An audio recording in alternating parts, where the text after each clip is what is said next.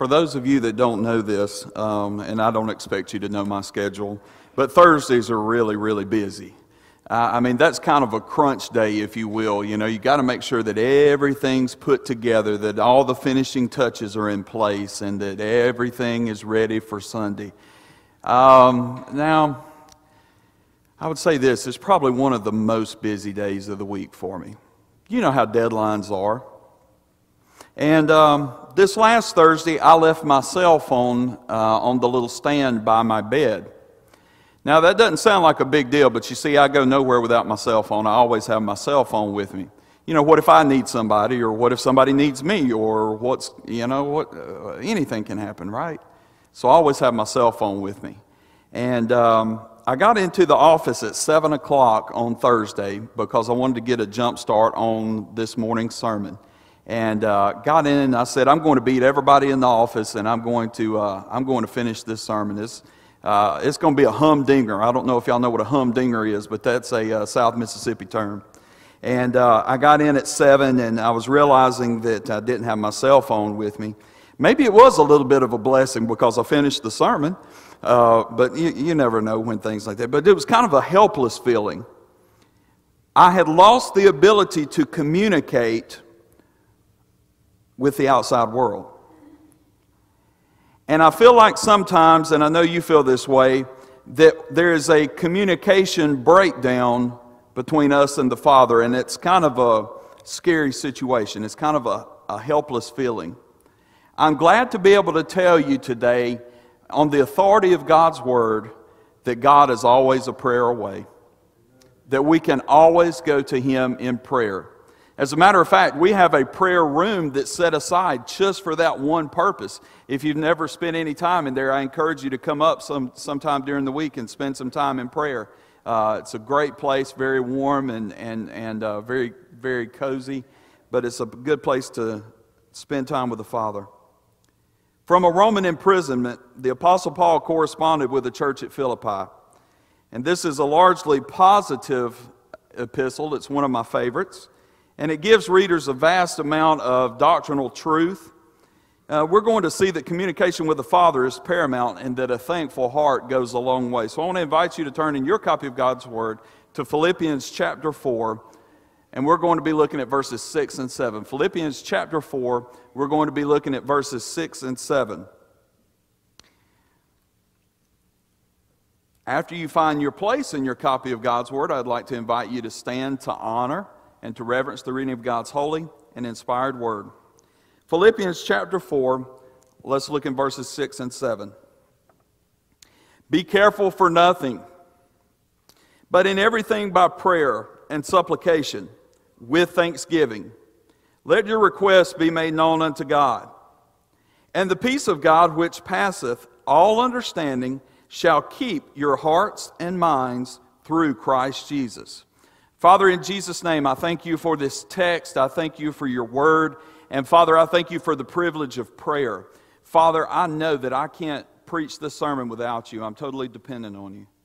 And so, Father, I pray that as we would stop everything in our minds and our hearts for these moments, I pray that you'll give us a focus on your word, that we may not only be hearers of your word, but doers of your word. I pray for your anointing in this time to proclaim your truths, and I pray that you'll guide us. And when the time of decision comes, I pray that people will respond because they've heard the call that you've placed forward. And we pray it now in Jesus' name. Amen.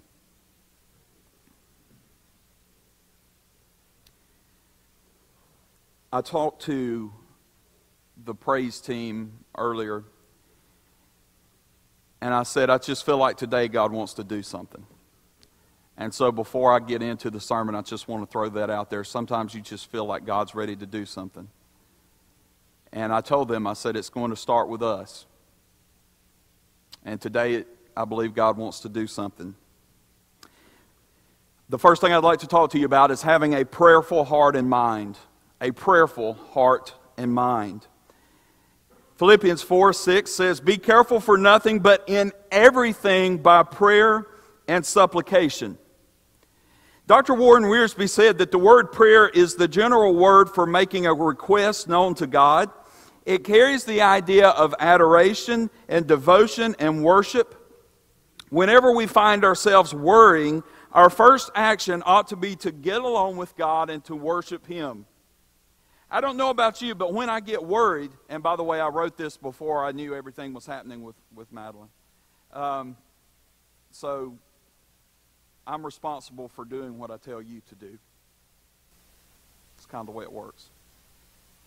Be careful for nothing, but everything by prayer and supplication. Folks, the power is in the prayer. And if I could get the church to understand something this morning, that if we really are going to be powerful for the Lord, if we're going to be a powerful testimony unto God, and we're really going to make a difference in this community, and we're really going to shine for Him, I believe it has to start with prayer. You see, that's the power source. I have a cell phone, and when you're sitting up in the hospital, you know, you're sending out all these texts, and everybody wants to know about things and all that. It drains the battery down. And I had to call Mom and ask her, I said, I need you to get a couple of things together for us. And she said, okay, what do you want? One of the first things I said was my phone charger. Because unless I plugged it into the power source, that phone does me no good. And it's the same thing with us. Church, unless we get back to a mode of prayer and we plug into the power source, which is the Holy Spirit of God, we are going to be absolutely useless. We have got to get to being a praying church. I have the vision and I have the desire to see this happen. I would love it if people stopped by all through the course of a week and said, look, I was out, I went by Dollar General, right down the road, I just wanted to stop in for 5 minutes and pray in the prayer room. What if that prayer room became a central focus of this campus? And as opposed to looking at everything else, what if we spent time working diligently in that prayer room? That should be a sacred place for us. That should be a holy place for us, if you will. And that God would be found there, that we would hit our knees if you're able to.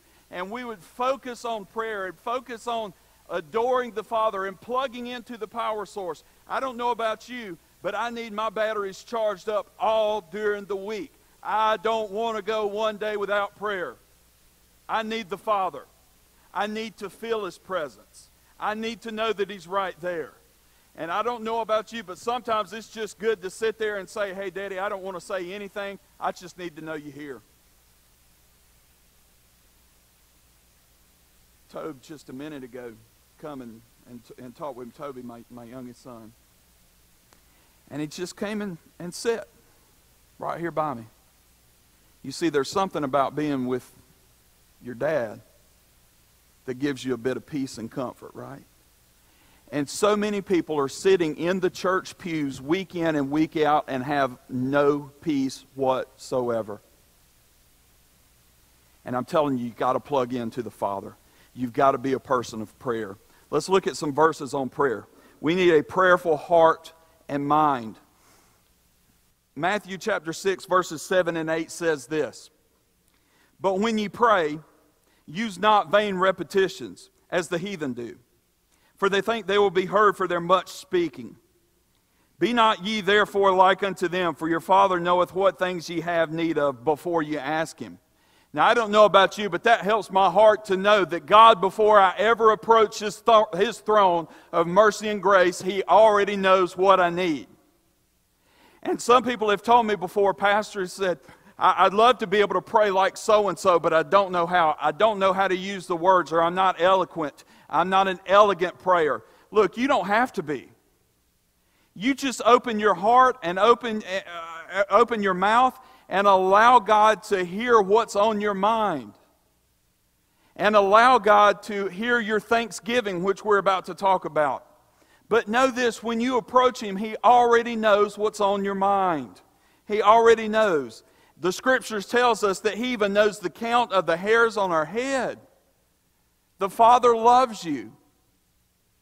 He tells us this in Matthew chapter 6, verse 25. "Therefore I say unto you, take no thought for your life.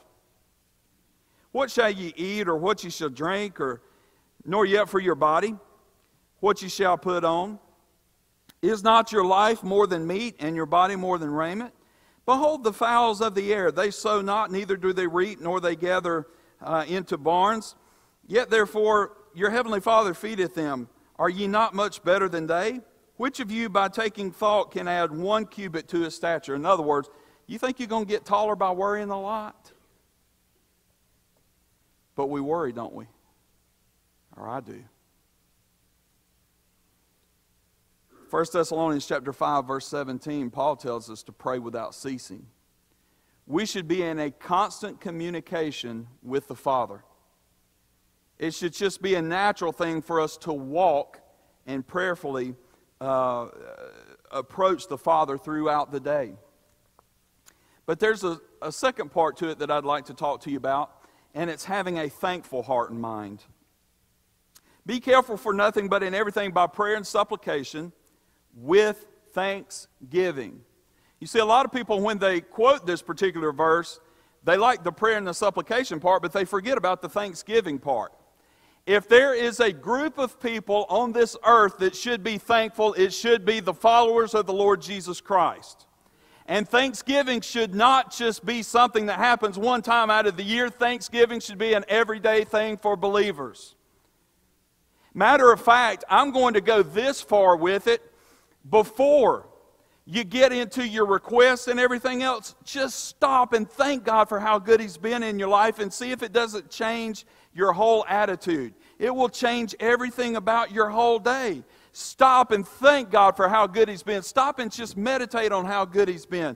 Stop and place into your heart and into your mind that God has been so faithful. God has seen you through, and He will continue to see you through, and be a thankful person because of it.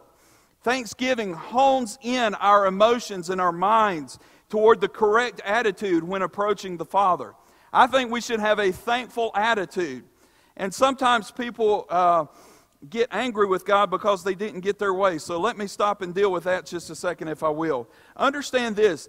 God already knows in your life what is best all the way around. Okay, that's hard. But if we really believe in the sovereignty of God, and we really trust in the Lord, and lean not upon our own understanding, we have to be a thankful people and accept the fact that His ways are higher than our ways, and God just knows better for us. But when the hard things come, when the hard storms are there, when the hard winds are blowing, when it's difficult, and tears are being shed, it's hard to be thankful. But I would like to challenge you, church, that's the time you need to be the most grateful, because God is constantly working on your behalf, as Romans 8:28 says. God is consistently on your behalf working. And not only is He working on your behalf, the Scripture tells us the Lord Jesus Christ ever liveth to make intercession for us. Romans tells us that the Holy Spirit is making groanings for us that we can't even understand. He's doing it on our behalf, because sometimes we don't even know how to pray right. God is consistently and constantly working on your behalf, all things together for the good of those who love Him, to those that are called according to His purpose. God knows what He's doing. Allow Him to be God. He's sovereign. He's on the throne. God doesn't have emergency meetings in heaven. And by the way, as much as it maybe even offends us a little bit, God doesn't need our advice, does He? He knows what He's doing. You see, it's hard for us because we think we know what's best. But the whole time, God has our best interests at heart. Sometimes I make decisions for my children that they can't make because they don't see the outcome that I see. And in the same way, God knows what's best for us. And I know that our minds say, well, what about this situation? Or what about this circumstance? Or what? Look, there's a point where you just may not know the truth this side of glory. But that's where your trust comes in to the Father. And be a thankful person. Do you remember in Luke 17 the story of the 10 lepers? Do you remember that as they were going away, that one turned around out of the 10 and praised God? 1 out of 10. I do not want to have a church that 1 out of 10 of us is thankful to the Lord. I want all of us to be thankful to the Lord. I want to see a place of praise and worship and adoration of the Father where we come together and we say, I know God's been good to me this week. I could tell you about it if I had the pulpit. I could tell you about it if I had the microphone. I could tell you about it if we sit down and talked over a cup of coffee. I could tell you how good God's been to me if you just gave me a little bit of time. What if we as a church family were a thankful group of people as opposed to focusing on all the negative that's out there? I'm telling you, in Jesus' name, leave all the negative out there and let's be a thankful people. That will unify the church. Ephesians 5:20 says, giving thanks always for all things unto God and the Father in the name of our Lord Jesus Christ. Colossians 4:2 says this, continue in prayer and watch in the same with thanksgiving. We need to be a thankful group of people. My third point is we need to have a peaceful heart and mind. You say, I've been looking for peace. Pastor, I want to hear about this. I want to hear about how to have a peaceful heart and mind. The Scripture says in our text today, be careful for nothing, but in everything by prayer and supplication with thanksgiving, let your requests be made known unto God. And the peace of God, here it is, which passeth all understanding. Have you ever thought about what that means? To pass all understanding? It means this. It means to transcend or to excel all human understanding. In other words, God will blow your mind at the peace that He will give you to walk through the valley or to walk through the good. God will just absolutely take your hand, and it will be amazing to you what God is doing in your life. You know, we as people look for peace in all the wrong places sometimes. One lady was asked about peace, and she said, I know it's going to be a good day when all the wheels on my shopping cart turn the same way. You know, we look for peace in all the wrong places sometimes. Some of you came here today, and in your heart and in your mind, as I'm talking about it today, you're at unrest. Matter of fact, for some of you, it is difficult to even tune into the sermon because you got so many things on your mind. And the peace of God which passeth all understanding. I can tell you about this peace because I've experienced it firsthand. This peace doesn't come from the world. This peace comes from the Lord Jesus Christ. When Paul is writing this, understand, most likely, he was chained to a Roman official. He was literally, most likely, chained and in prison for preaching the gospel. And he's writing, telling the church at Philippi how they're supposed to have peace. I don't know about you, but that resonates with me. If I'm in jail, I'm scared to death. I'm biting my fingernails off. And here Paul is, he's writing to us about having peace. And he's in jail. Romans 5:1 says it like this. Therefore, being justified by faith, we have peace with God through our Lord Jesus Christ. There's a couple of things about that verse that's very important. We have peace with God through our Lord Jesus Christ. That shows possession. You see, the Lord Jesus Christ is my Lord. It is a personal relationship that began when He called me unto salvation. And before the world was ever formed, the Lord Jesus Christ said, I'm going to pay the penalty for Josh's sin. And I placed my faith in Christ. I asked the Lord Jesus Christ to save me. And at that moment, He sealed me with the Holy Spirit of promise. He wrote my name in the Lamb's Book of Life, and I've never been the same. And I have peace that I don't know when my time is going to come or when the Lord is going to call. I don't know when that's going to be. But I have peace set aside in my heart that passeth all understanding, and it keeps my mind and my heart focused on heaven because I know the Lord Jesus Christ has got my soul taken care of. And so I can't explain when my time's going to be up, but I can explain where I'm going to go with all the surety. I don't have to ask Oprah. I don't have to look at the Vanity Fair. I don't have to go to the Rolling Stones. I don't have to go to anywhere else. I know where I'm going because Jesus told me, I'm going to give you peace. And I know people are scared to death to walk down in front of a church. I get that. But I'm telling you, in the name of Jesus today, when we have our time of decision, wave at me. I'll come and walk with you. I'll do what I got to do to get you down here and to talk to you about how good my Lord is. You see, Jesus paid it all. All to Him I owe. Sin had left a crimson stain, but He washed it white as snow. He's already done the work. You've just got to place your faith in Him, and He'll save you. And what happens is He gives you a peace that passeth all understanding. The Life Application Commentary said worrying is bad. Did you know that worry is bad? It says this, worrying is bad because it is a subtle form of distrust in God.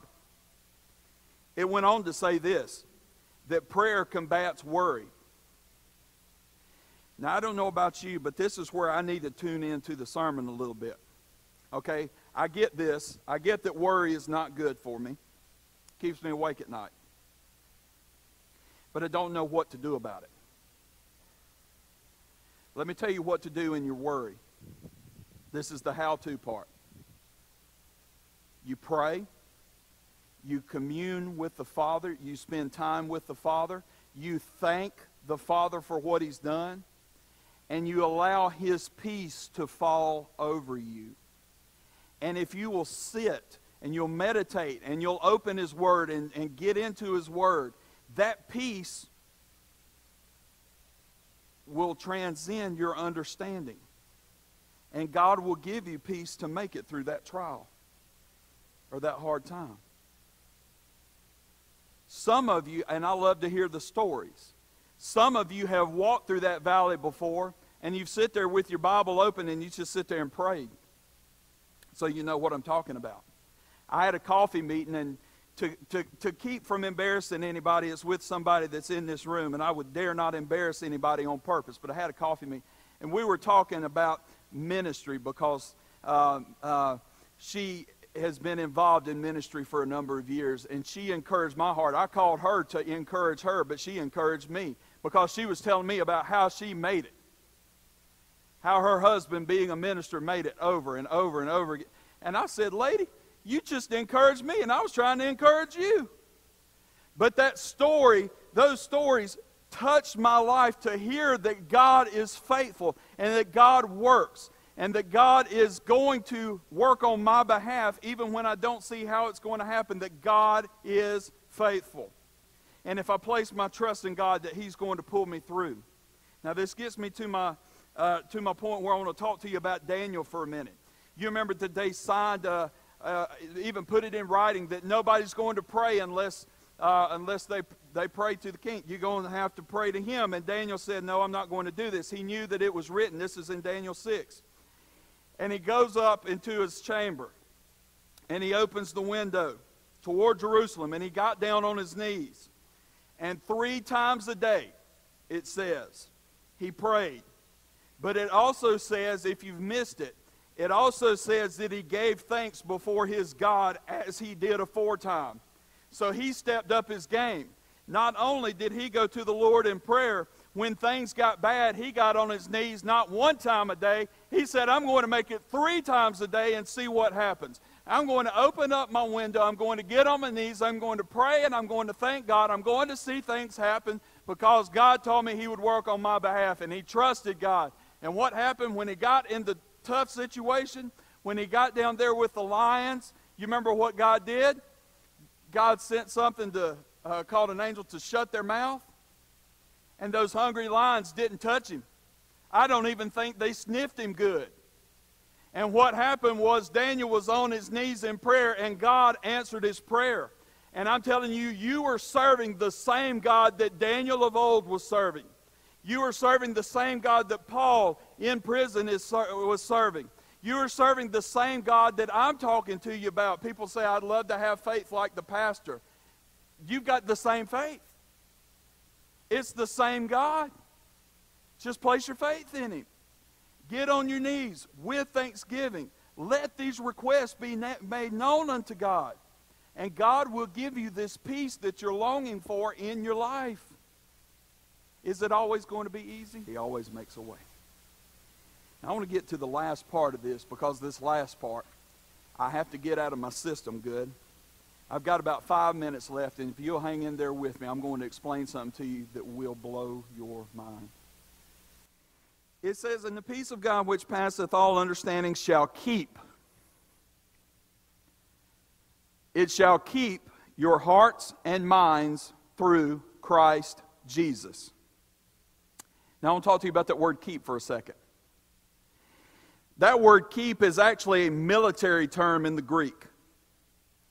And it literally means to guard, but it's the concept of a military fortress that is built around a city. And the concept is that this peace that God gives you will encamp around your mind and give you this peace that we're talking about, that you're needing so bad today.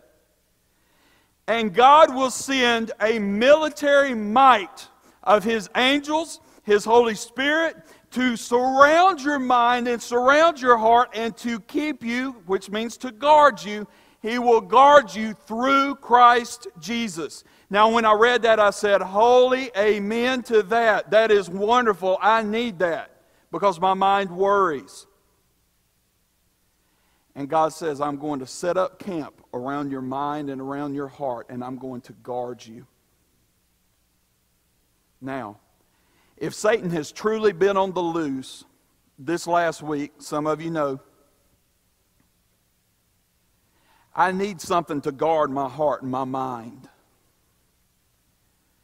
And it's none other than the Lord Jesus Christ. And do you know that when He speaks, things happen? And you need that around your mind and around your heart, and if you'll ask Him, He'll do it.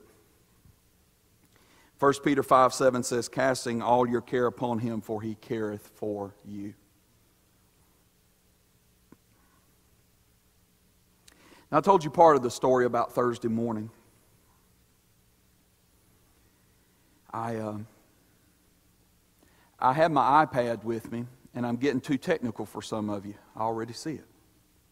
But I had my iPad with me, so I tried to get on Facebook and tried to contact Jennifer. Well, that didn't work. So I did what any rational human being would have done to start with. I went and got the church office phone, and I called Jennifer. And she's a wonderful wife. If you haven't gotten the ability to know her yet, you're going to find that she's a wonderful, wonderful person. She's a wonderful helpmate. And Jennifer said, "What is it, baby?" And I said, "Jen, I walked off and I left my phone at home and I need it. I got a busy day today. I got a lot of meetings." And you know what she did? She jumped in the vehicle. She said, "I'll be right there." And she jumped in the vehicle and she brought that phone to me. Now, it doesn't sound like a whole lot. I only live about 5 minutes away. But see, the moral of it is, she did something for me that I could not do for myself. And that's exactly what the Lord Jesus Christ did for us 2,000 years ago. He did something for us that we could not do for ourselves. We could not pay the penalty for our sins. But you see, Jesus could pay it. And that's what He did.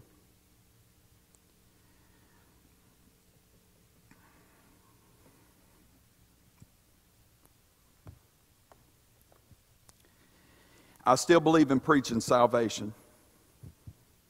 And I still believe that people that are sitting in the church pews week in and week out need to hear about the salvation that the Lord Jesus Christ offers. And I'm telling you this, I don't care if it's your first time here or you've been here all your life. I don't care if you're 10 years old or 100 years old.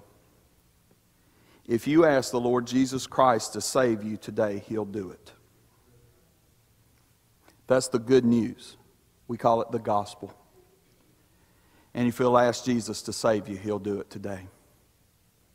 There's not a thing in this world to be ashamed of. You see, for all have sinned and fall short of the glory of God. That means me too. And I'm asking you today to place your faith in the Lord Jesus Christ. We're going to have a time of decision. We're going to have our musicians and our vocalists to come back up. And we're all going to stand and sing. And I'm telling you this, if you don't have the strength to walk down by yourself, if you even just lift your hand, I'll come and walk with you. Or somebody be glad to walk with you. And let's get this peace that we've been longing for so long to blow our minds, to transcend all of our beliefs, and to allow it to keep our hearts and minds through Christ Jesus. But you have to want it, and you have to want it now. Father, in Jesus' name, I pray that you'll take that message and that you'll cleanse it from any error or any mistake that I could have made. And Father, I believe with all my heart that today somebody needs to be saved. I don't know who, Father. That's for you to know.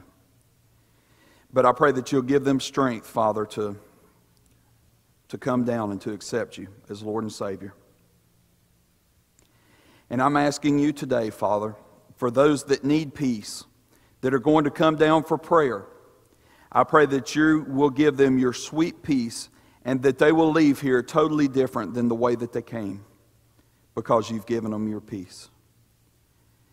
And I'm going to ask you to do it in the sweet and precious name of Jesus. Amen.